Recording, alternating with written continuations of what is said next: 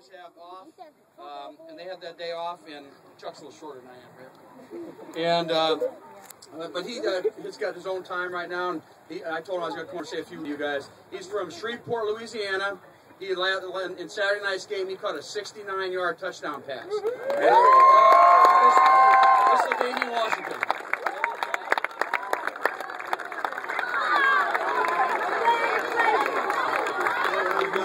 He's talking. How you guys doing? To speak for a minute, man, and just tell you guys what you guys doing is great. I just remember sitting in you guys' shoes at the age of 9, just playing Pop Warner football. I mean, this is the start. And you guys, I just know that people and your parents preach it a lot, just to stay in school and just stay on top of your schoolwork, because that's the key to becoming anything you want to be in life. And respect your parents no matter what. And really appreciate them and tell them that you love them all the time. And also, just get after it, because I know you guys got a lot of energy, and I know coming to football practice, you guys got some of that energy and kind of make it easy on your parents when you get to the house. So, just to fall asleep. I just wanted to say hi, and I just want to tell you guys to keep going after it and getting after it. I mean, what you guys doing is great. Thanks.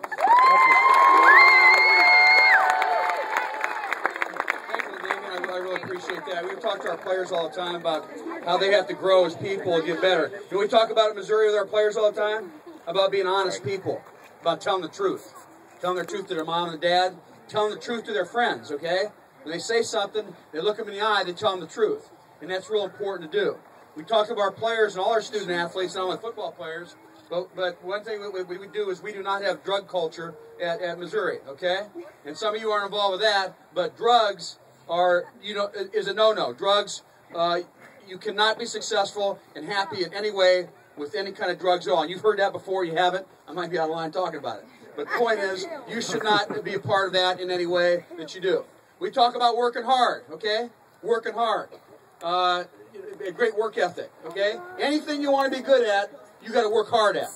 Anything you want to be good at, you got to work hard at. And you got to make sure that you make that kind of commitment to be like that. Another thing is, guys, look at me real quick here. Get your eyes real quick here. You know, we talk to our players about respectful to each other. You know what respectful to each other is? You don't say something mean to one of your friends. You don't say something mean to somebody you don't know, okay? You're not like that. You don't do those kind of things.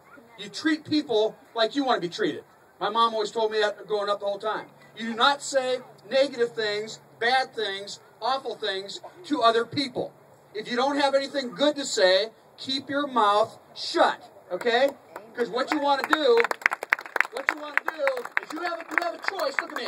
You have a choice to be positive and encouraging and say positive and good things to people, or you can say negative and bad. Negative and bad, we don't want you around here, okay? Go do it somewhere else. You want positive, good people, positive. Don't talk negative about anybody, okay? And you'll be much happier the rest of your life for that. Now, I remember when I was in pads, I've said this story before, I relive it every year at this time. I was in pads when I was 7 years old in Akron, Ohio.